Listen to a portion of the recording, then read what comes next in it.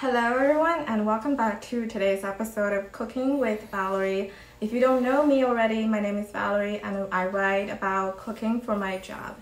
And today I'm going to walk you through the steps of how to make clay pot rice. A little background of clay pot rice. It's a wildly popular dish from famously from Guangzhou, the capital of Canton province. Though there are different variations of clay pot rice all across, the basics are the same, which is pre-soaked white rice cooked in a clay pot and later on drizzled with a sauce.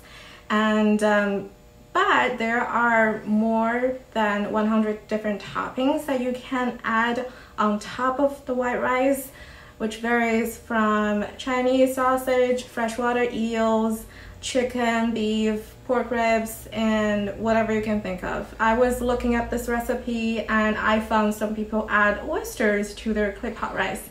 So if you want to try them, feel free to do that.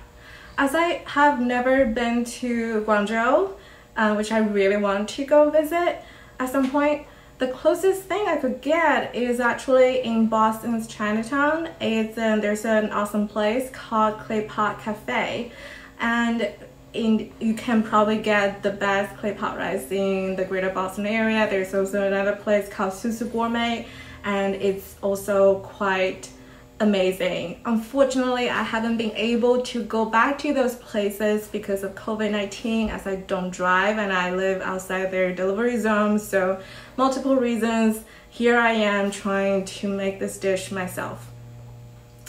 So that being said, if you live close to Clay Pot Cafe or you're close to downtown Boston, you should definitely skip this video and just order from these places, and which you can also support our local small businesses, which is great.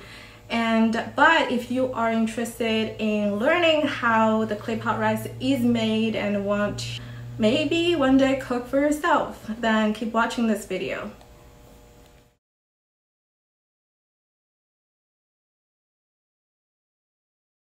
So first, let's talk about ingredients. We have some white rice. I soaked them in water for 2 hours just because I'm using short grain Japanese white rice as opposed to long grain jasmine rice, which is traditionally used in this dish. The reason why jasmine rice is better is because they're longer and they're less starchy than the Japanese rice I'm currently using. But they are okay. I've tried this at home. This is fine. Just make sure that you soak them longer than what a traditional recipe asks for. And then we have some vegetables that I blanch. Pretty straightforward, blanching vegetables in water and then add a pinch of salt if you feel like it. And here I have cut some Chinese sausage. You can see there's almost like equal part of fat and lean meat in each piece of sausage. I have talked about sourcing. If you cannot find any Chinese sausage in your nearby grocery store or anywhere, then you can also substitute with kielbasa, like any Eastern European Russian sausages is fine. I would recommend that you pan fry them before you put them on the rice because the fat comes out more easily and it gets kind of crispy and crunchy. And now let's talk about the sauce. The sauce is really just a simple mixture of different kinds of soy sauce, some sugar, and sesame oil all mixed together. Everyone does it differently. I've seen some recipe that asks for oyster sauce. I've seen some recipe that asks for fish sauce. So if you feel like being adventurous with your clay pot rice, you can definitely try those recipes and let us know what you think. Also, we have some cooking oil, vegetable oil. That is mainly for grease the clay pot, and also later on we're gonna drip the oil all over to make the bottom extra crispy. So that is about the ingredients. First, let's grease our clay pot. Make sure the bottom is evenly coated with some vegetable oil. And also make sure the sides are covered as well.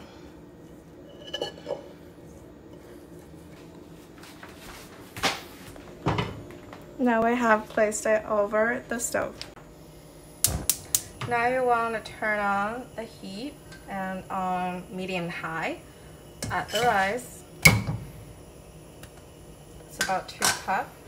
Before we add the water to get the rice cooking, let's give it a gentle stir and make sure each grain of rice is coated with some oil. The process is kind of similar to cooking a Spanish paella, and the objective is also similar. It's to get the bottom of the rice crispy. And after that, let's add about 2 cups of water. It really depends on how hot your stove gets, and also depends on the type of rice you're getting. Sometimes it's more than 2 cups, but for me it's about 2 1/4 cups of water for the rice.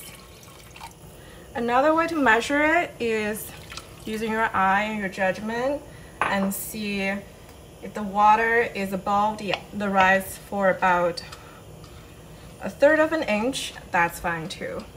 That's basically what we're looking for. Now you added the water. Make sure every grain of rice is submerged in water, and with the lid off, let it cook until it reaches the boiling point. Now you kind of see the small bubbles started to form, and maybe in just a minute we can cover it with lid and turn the heat to low. Okay, cover and turn the heat to super low to let it simmer. It's going to take about 10 minutes to 20 minutes, depends on how many cups of rice you're cooking or what type of rice you're cooking. And while the rice is simmering, let's make a sauce. So first we're gonna start with light soy sauce, adding 2 tablespoons.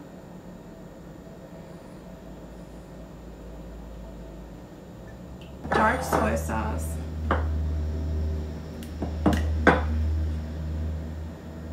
½ tablespoon.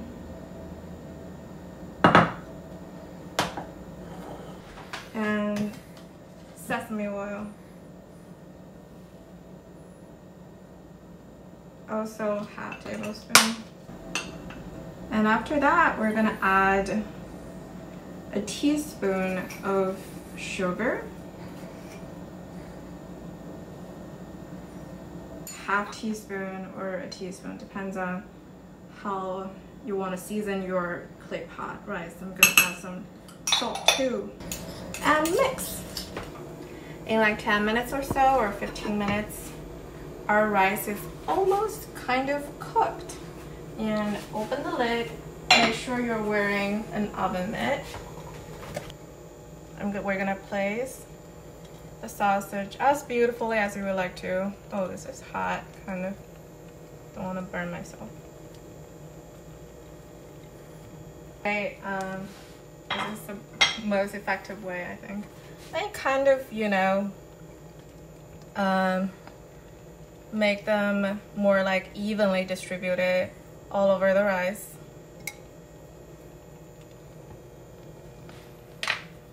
And put your oven mitts back on. Cover the pot again. Let it simmer for another 5 minutes. And after 5 minutes, you're gonna pour this oil thing all over the lid, kind of towards the edges of the lid.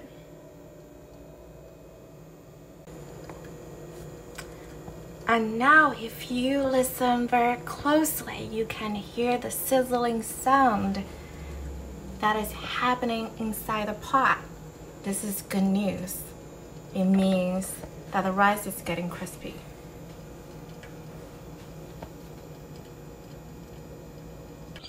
And now let's add the sauce. Pour the sauce all over. Very nice. And now we can, optional, you can also add an egg. It's gonna cook while we finish the last stretch of the cooking. cover again. When you start smelling that something is burning, but it's not bad burning, then it's time to turn off the heat. Let it sit for another maybe 2 to 5 minutes. Or if you really want to open it, you can open it now and see that the eggs is mostly cooked. And now it's probably a good time to add your veggies. Let's do that, like a restaurant would do, on the side. Pretty good.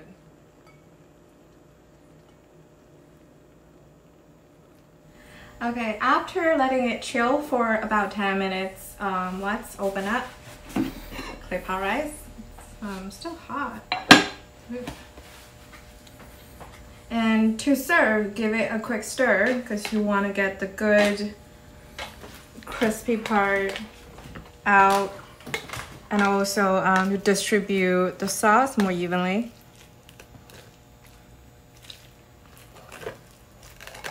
It's kind of like similar to the Korean bibimbap in a way.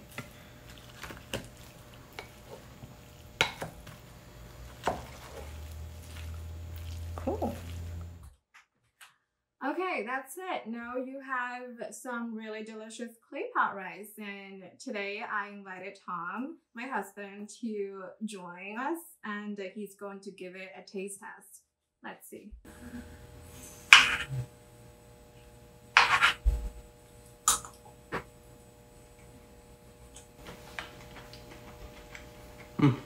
What do you think? It's got a little bit of crispiness, but the rice itself is very moist. It also has a nice bit of salt and fat from the sausage. So, and also a nice little bit of refreshing crunch from the vegetables as well. So I like it. It's good. Nice. Are you intrigued? Do you want to give it a try? Let's clay pot rice at home from your kitchen and let us know what you think.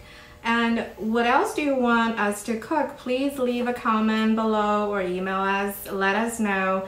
I'll see you in the next episode. Bye.